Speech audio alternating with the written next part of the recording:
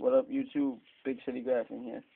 Calling with a video. Somebody was talking about how in-person and TTM autographs look different than certified autographs most of the time. But the reason for that is because they get paid for certified autographs and shit like that. So it's like they're gonna do it better, obviously. But normally, if I was gonna do a certified autograph, it would look like this.